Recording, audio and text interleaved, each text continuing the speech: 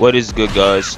Welcome back to another Jump Force video, and today I want to talk to you guys about how to deal with Aizen players, what you can potentially do to win against them. So like and subscribe if you enjoyed this video, and hit that notification bell so you don't miss any future videos, and stay tuned.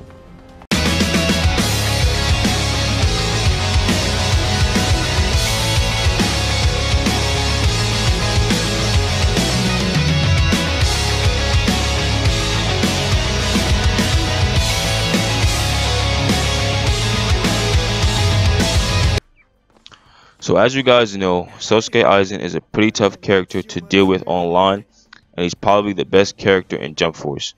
With this type of character that Bandai has created, it is almost impossible for you to play the neutral game against him because he is so fast and precise with his movements.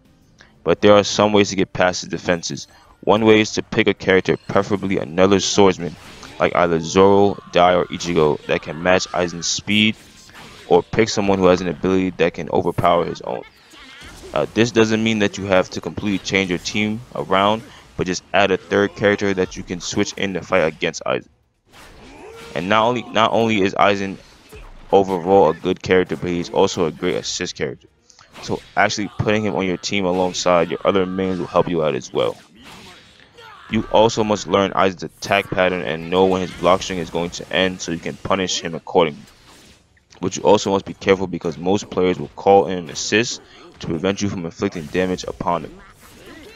One of Aizen's go-to moves, the fiery lightning howl, is a devastating attack that will deal heavy damage to you even without getting hit by it with a combo. The attack has a very long attack radius to it, so instead of backdashing it, you're going to have to sidestep it. And since Aizen will still be doing his animation, that gives you time to punish him. Another way to beat this character is to constantly keep the pressure on him. If they're stamina canceling, you should super chase after them and don't allow Aizen to get any breathing room or to get his block string off. The last thing that will help you survive against Aizen pressure is to not panic and stamina cancel. Most players that I see play against Aizen instantly try to stamina cancel once they start taking damage, but the way Aizen works is his medium attack allows him to go behind the opponent regardless of where they are on the screen. The move is so good it can actually evade ultimates as well.